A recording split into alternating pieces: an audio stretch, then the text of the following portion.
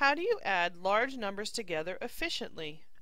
When I'm adding 254,876 plus 23,087, should I use partial sums? Should I use a number line? In this lesson you will learn how to add multi-digit whole numbers by using the standard addition algorithm. Okay, so how do you solve 254,876 plus 23,087 using the standard algorithm? Well, there's two steps. First, I need to line up the numbers. I need to make sure that when I stack them on top of each other, I've got the correct place values lined up. And secondly, I need to add the common place values together. Okay, let's look at step number 1. So as I line up 254,876, underneath I put 23,087. But I see a problem.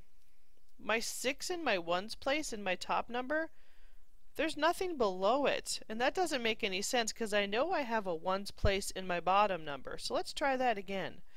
Over here on the right I've tried it again. Well, now I have my 6 in my ones place lined up on top of the 7 in my other number.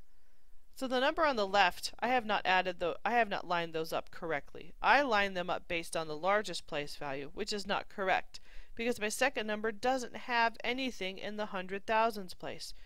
It just has a 2 in the 10,000s place. So when you are lining up your numbers, make sure to line them up on the right hand side where the ones place is, and also make sure that your commas line up on top of each other. So we're going to use that one on the right hand side.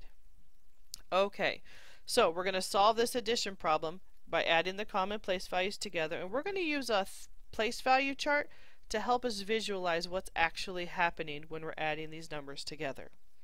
So 254,876 plus 23,087. So when I start with my very first number, I have 6 ones plus 7 ones. Well, I'm going to make a group of 10 out of those ones, which means I am going to regroup that group of 10 into my tens place. And you noticed I put that 1 to represent that one group of 10 above the 7 in the tens place. Well, now that that one group of 10 has been regrouped and moved, I just now have 3 ones left, so I'll put those down. Now when I add the tens place together, I have one group of 10, 7 groups of 10, and 8 groups of 10. So I'm going to put that one group of 10 and the 7 groups of 10 together. So there's 8 groups of 10 and then 8 more groups of 10 to represent my bottom number. Well, I can make another group of 10 groups of 10, which would be 100. So I'm going to take that and I'm going to regroup it and put it above the hundreds place. So I've just regrouped that and added a 1 to represent that group of 100 above the hundreds place.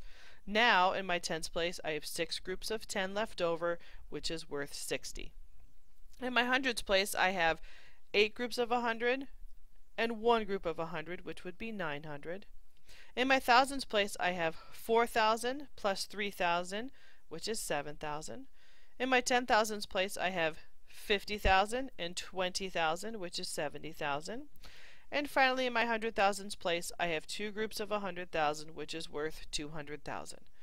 So my answer is 277,963. In this lesson, you have learned how to add multi-digit whole numbers by using the standard addition algorithm.